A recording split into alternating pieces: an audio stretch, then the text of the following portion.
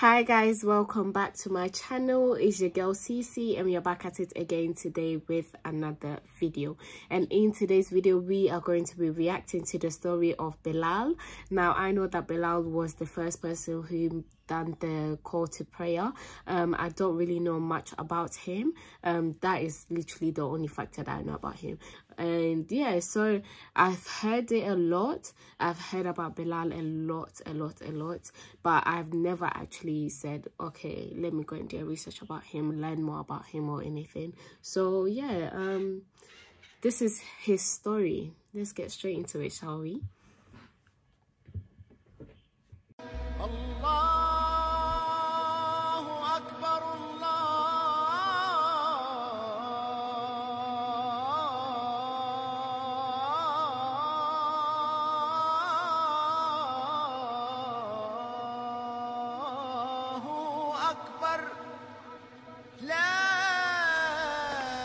Muhammad teaches you a slave is equal to his master. Is Black Bilal, who I paid money for, equal to me? Yes. Muhammad says, before God, all men are as equal as the teeth of a comb. This is a very pleasant idea to slaves and beggars. It gives them pretensions. Bilal, teach this man the difference between a lord and Mecca and a slave. Take that whip.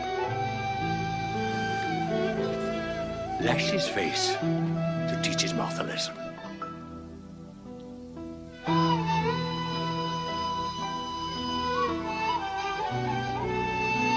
Whip him!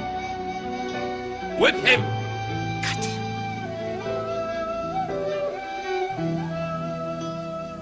Whip him!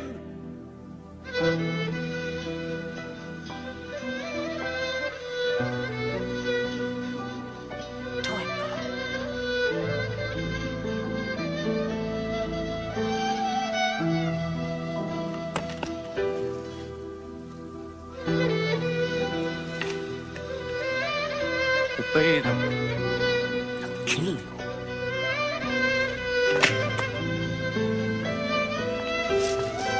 See what anarchy they bring.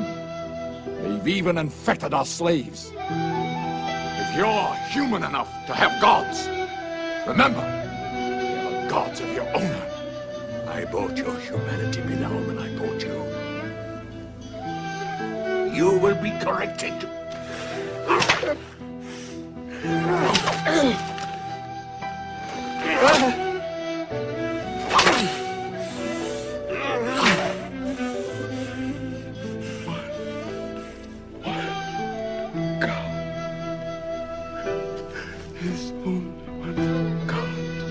Who's stronger now?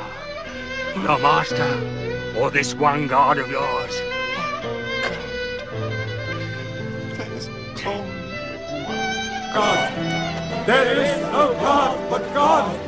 And Muhammad is the messenger of God. Protect the Prophet! There is no God but God. And Muhammad is the messenger of God. But there's something missing. Maybe a bell to call the people in. The Christians use a bell? What about a horn? Like the Jews? A drum. There's too much blood in a drum. Why not the human voice, as in Umar ibn Khattab's vision? The Prophet agrees. He means you, Bilal. Me? You have a good voice. Use it. Climb up there.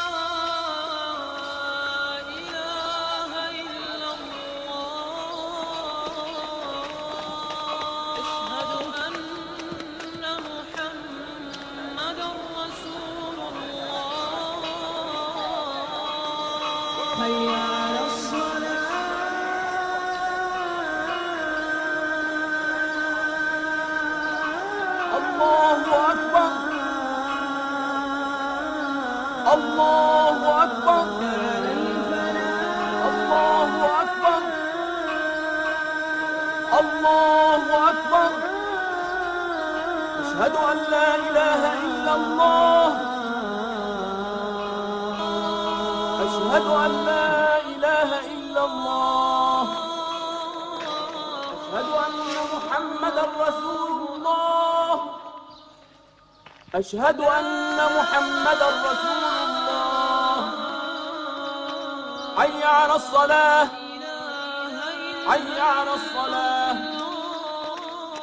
حي على الفلاح حي على الفلاح الله أكبر الله أكبر لا إله إلا الله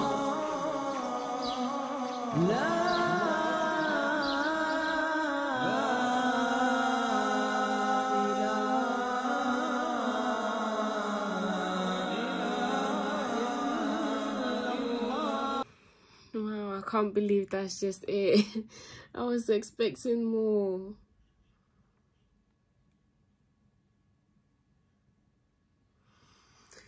But wow, that's the story of Bilal. I'm honestly so touched by his story, like how everything started off in the beginning. It was like, you know, he didn't want to hate nobody, and he also stood by his word, saying that there's only one God.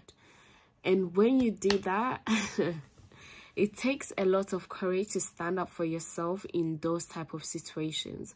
So him standing up for himself is so great, is so amazing. And of course, he got rewarded at the end. You know, he stood out amongst all the crowd. He was the only person who was recognized for his voice. And from there, he began to do the azan. So, and I remember just about a week ago or so, I came across something to do with slavery and Islam. And I was like, slavery, Islam condones slavery. I was shocked. I was like, what? Because the only religion that I know that condones slavery is Christianity. And what does Christianity do? It tells you you are allowed to beat your slaves as long as they don't die. And when I read the Quran, I've come across a few verses that basically state that, you know, you should treat your slaves the same, or yeah, you should treat your slaves the same, or if you have something that you can give to your slave, like give, you know, you'll be rewarded for it and all that stuff. So, you know, when you see these things, and it's like, wow. And then you come across the story of Bilal, who is a slave and then becomes the first person to do the azan. And from there, the azan has been going on. So see the movement that he has created. See how amazing he has turned out. A slave who was beaten up for standing up for himself and standing up for God. Very difficult, especially when you're in such situations, to say. For example, sometimes when I see all these things that's going on in a third world Muslim countries, I'm like, why don't they just say they're Muslims? Why don't they just say they're from a different religion? Try to save themselves. And now I realize how ignorant and how stupid and how silly my mentality was. Because no matter what, when you are put under pressure, when you're put in front of people, stand up for your religion, stand up for God, stand up for your beliefs. Yeah? Don't try to hide away from it because you fear that you're going to die. Now, I remember a verse in the Quran states that whoever dies as a consequence of defending Allah or defending God gets an automatic pass to heaven. And I was like, wow, this is amazing. I read that myself in the Quran. When I was reading it, I read it somewhere and I was like, it's either in chapter, it's somewhere, probably, most likely in chapter 3. Most likely somewhere in chapter 3. And I was like, wow, this is so touching and this is so amazing. Like standing up and defending God or standing up and defending Allah, you get rewarded for. And now I'm just like, I was so stupid to think that way. I honestly remember, I was like, why don't they like the people that are getting put in concentration camps and all that stuff. I was like, why don't they just say that they are Christians or say that they are from a different religion, but once they've done that and they're set free, they go back to being Muslim or being whatever religion. I was like, why don't they just do that so that they don't get put in these concentration camps? And I look back and I'm like, why did I think that way? Why did I think that way? God is going to punish you for denying him.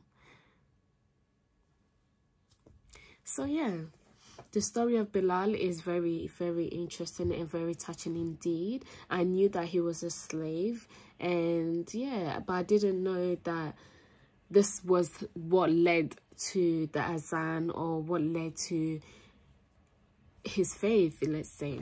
But thank you all so much for tuning in today. I hope you guys learned something new. If you didn't, I certainly got to learn a bit more about Bilal. So yeah, thank you all so much, and I'll see you guys in the next video. Please don't forget to like, comment, share, and please do not forget to subscribe. Thank you all, and take good care of yourselves. Bye.